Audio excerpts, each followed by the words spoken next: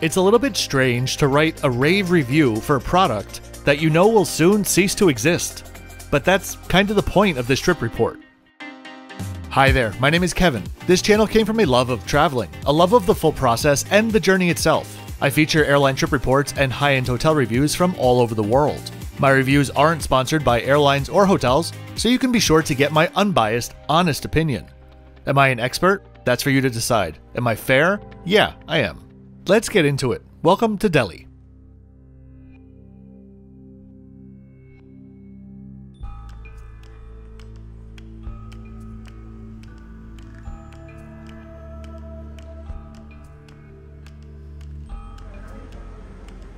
This is the second part of a pair of Vistara videos, my previous video about my flight from Chennai to here in Delhi.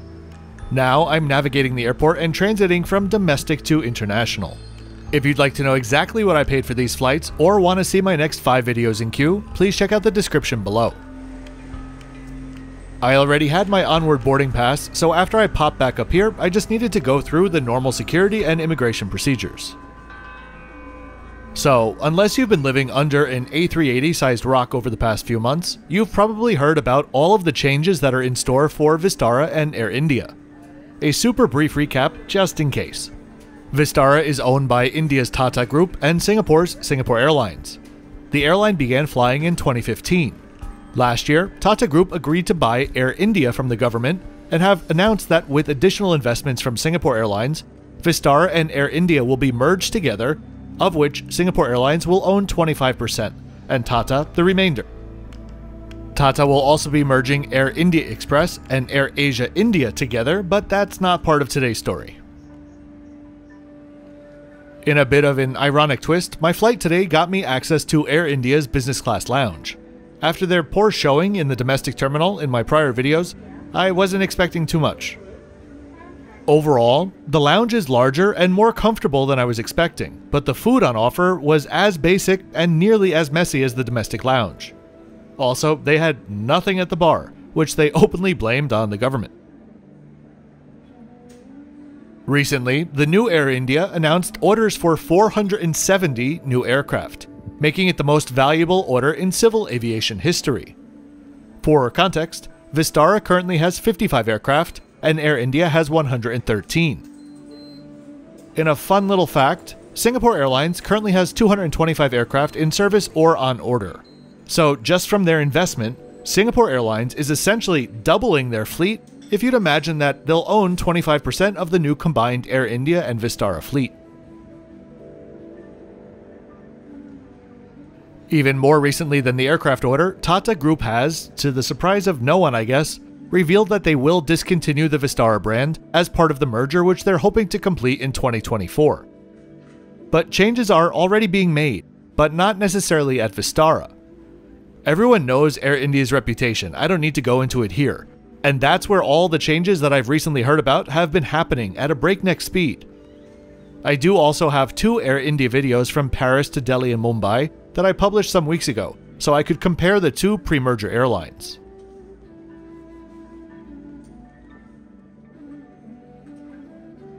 Time to head to the gate and get our first look of today's 787-9. Currently, international routes are split between Delhi and Mumbai, with Delhi serving Europe and Mumbai serving the Middle East, with both serving Bangkok and Singapore.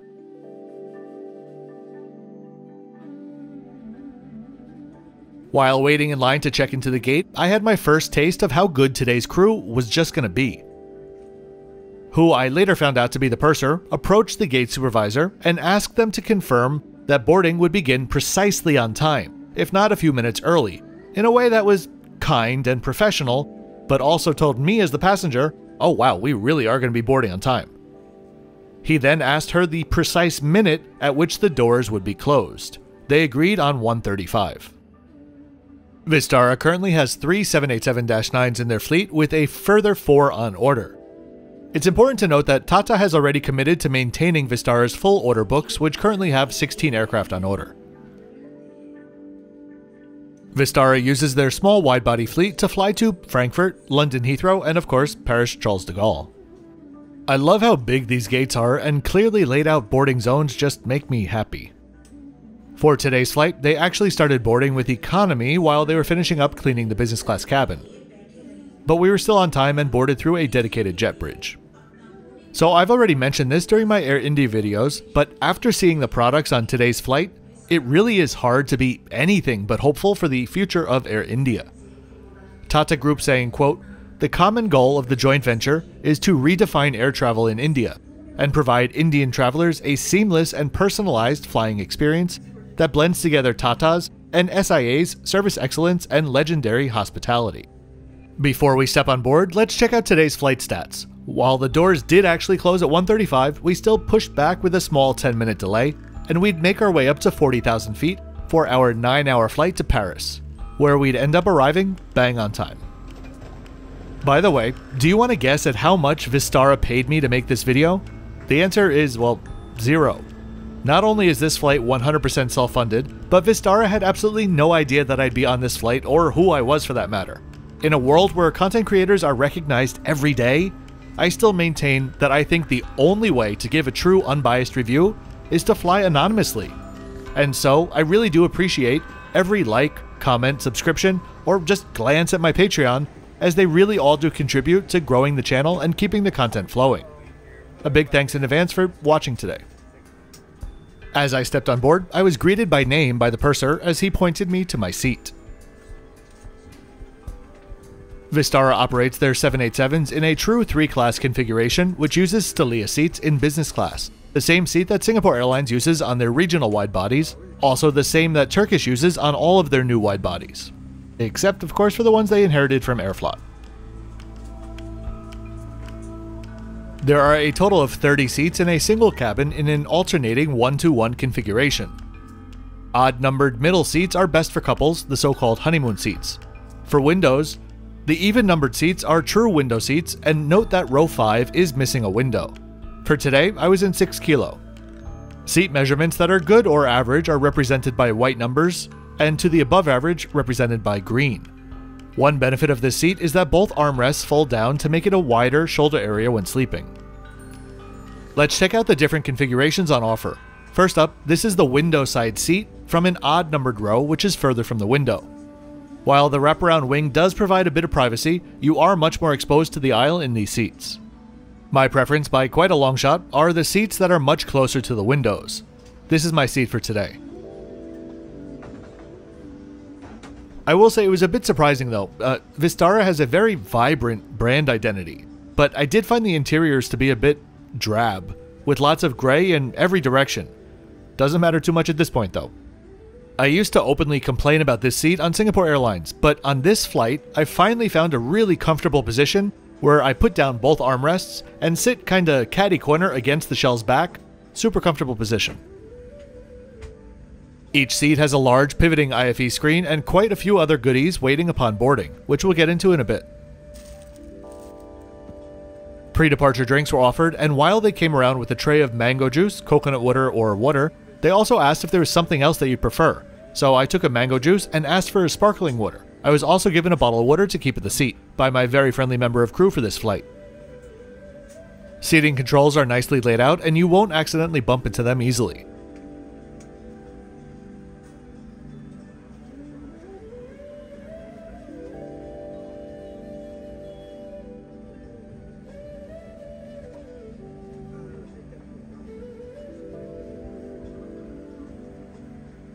To the side of the seat is a pull-out mirror and a storage compartment which can be closed off, and held headphones, socks, and eye masks upon boarding.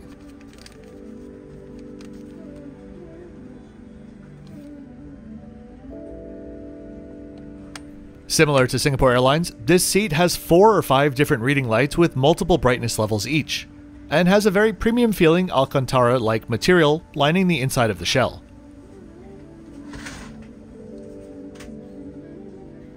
Hot towels were handed out and the doors were closed and armed at 1:35.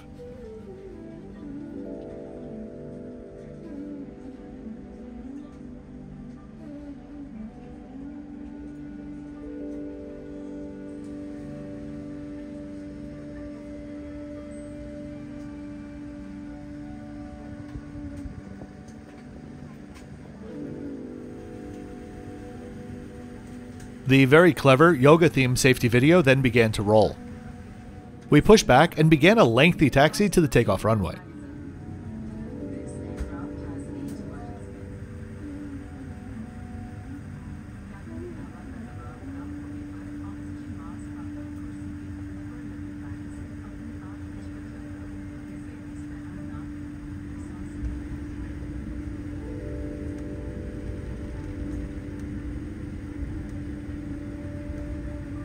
So, keeping in mind that Vistara only has 3 787s, and I'm in one of them, it was pretty cool for me that right here, I could see the entire wide-body fleet at the same time.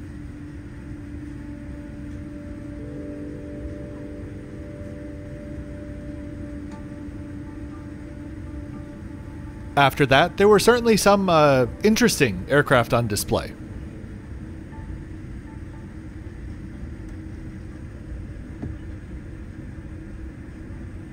And we lined up for a westerly takeoff. The spool up, takeoff, and airport stats are coming up now.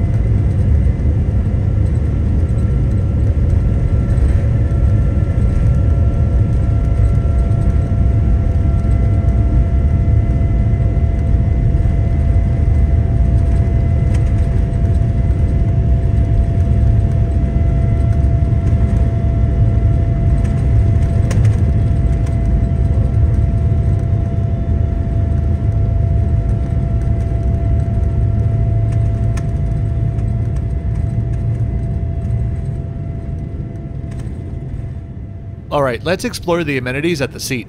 First up, we have a very nice pillow that ticked all of the boxes.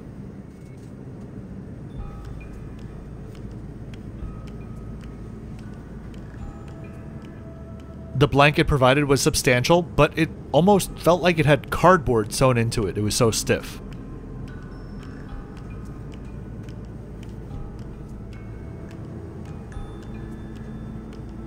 Of all of the amenities though, the amenity kit was by far the highlight. Considering I just purchased some Forest Essentials products in the airport, fair to say I approved of the products inside, which were thoughtful too, such as pillow spray and facial mist. The socks, sleeping masks, and slippers were all decent quality, if not a bit scratchy.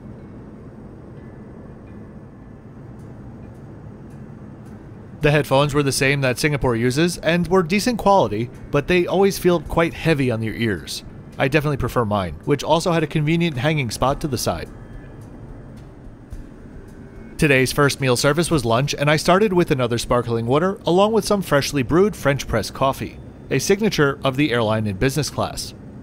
The Starbucks co-branding is of course because Tata is the master franchise holder for all Starbucks stores in India. The IFE, it wasn't the most extensive selection in the world, but there were certainly plenty of titles to keep you occupied, considering Vistara only has 3 long-haul routes.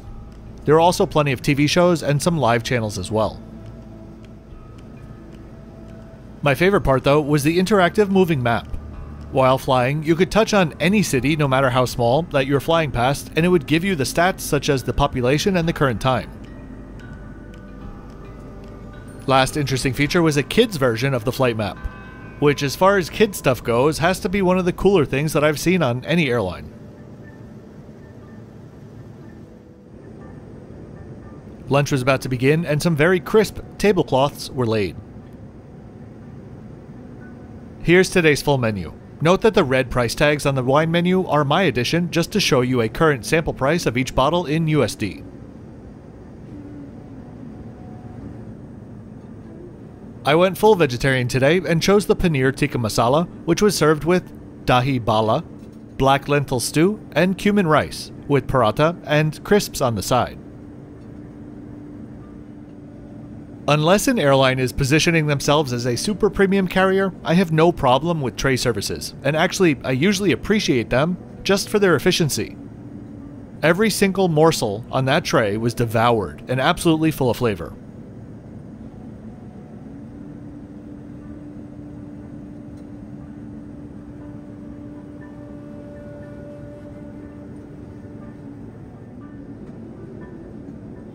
For dessert, I went with the coffee parfait, which tasted precisely like my favorite cake as a kid, which was a cappuccino cake from Houlihan's, a chain in the US.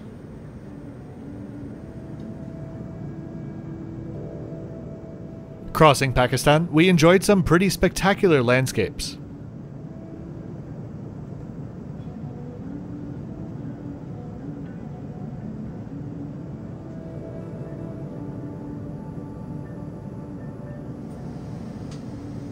A trip to the bathroom found spotless surfaces throughout the flight, and all of the other amenities such as toothbrushes that you may need.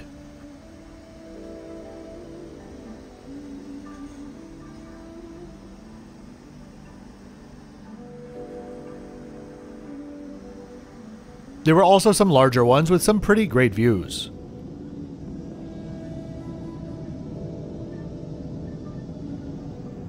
While flying just to the south of Tehran, we had some spectacular views of the 18,000-foot high Mount Damavand peeking through the clouds.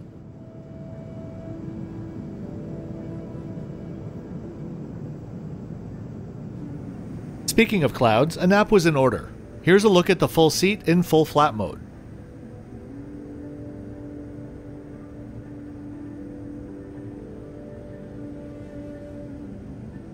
I'll be honest, I actually very rarely sleep on flights, especially day flights, so I really appreciated the multiple rounds of snacks that passed through the cabin, especially the freshly popped popcorn.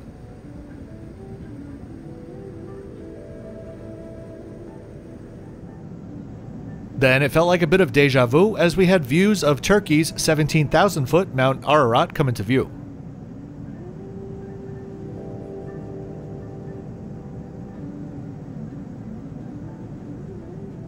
Followed by one beautiful, peaceful sunset.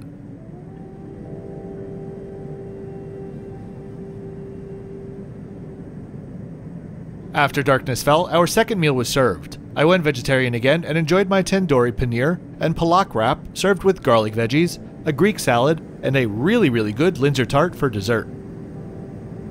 If Air India's catering gets anywhere near what Vistara is serving up, and honestly, they use the same catering company so it shouldn't be that hard, I'd be a happy camper on my next Air India flight. After dinner, I had a nice chat with the purser about the impending merger, and he, in the most professional and poised way possible, responded with sheer optimism about the future of the combined carrier after I told him that I flew over to Delhi on Air India. A final hot towel service was passed around, and next thing I knew, I had to do a double take as we began to descend through snow. We approached Paris from the east and looped around before landing from the west.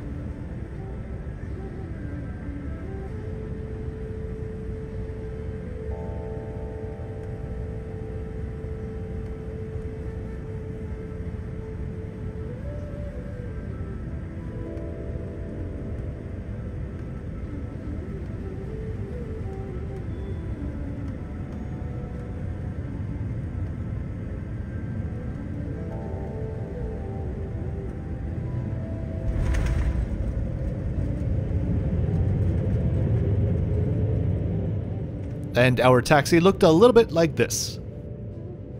As we deplaned, the purser, standing by the door, thanked every single business class passenger by name for flying with Vistara today. If that's not a great lasting impression, then I really don't know what is. And no, he was holding no passenger list of any kind. Overall, this was a fantastic, impressive flight. Vistara, as I kept thinking while on this flight, is precisely the airline that India deserves to have representing it. Obviously, Vistara, the brand, will retire soon. But I can only hope that the new Air India absorbs all of the great things that Vistara has built over the last 8 years. I really hope that you enjoyed this video today. If you did, please be sure to subscribe so that you don't miss my next few videos, which will feature one hotel in Paris and flights on FrenchBee, Austrian Airlines, and EVA Air.